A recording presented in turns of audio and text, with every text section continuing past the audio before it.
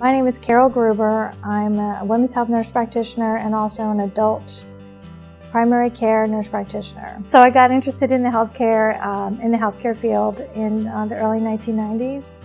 I just come from a family of registered nurses and wanted to be able to help people, so I went to school and got my associate degree in nursing. After that, I wanted to do more, so I got my bachelor's and eventually my master's in women's health.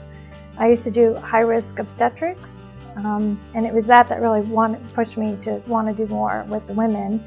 And that's when I initially went to school for the women's health nurse practitioner. So I went back to school again and got my adult gerontology primary care nurse practitioner in 2013. And then I ended up here at Virginia Urology in women's health. We see a lot of overactive bladder, urinary incontinence, pelvic organ prolapse, and then for general urology, we do kidney stones and hematuria workups, bladder pain, interstitial cystitis. Anytime you can help somebody with a problem that is very personal and very significant to them, it's very rewarding and satisfying. Me and my staff will make them feel like, you know, they're not the only person this is happening to, and they can absolutely tell me anything.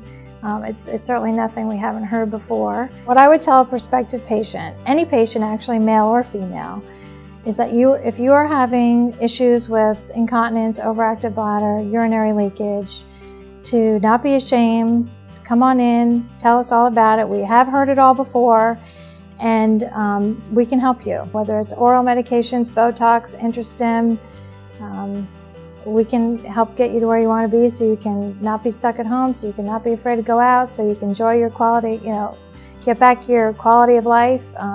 But come on in, because we can make a difference in your life and we can help you.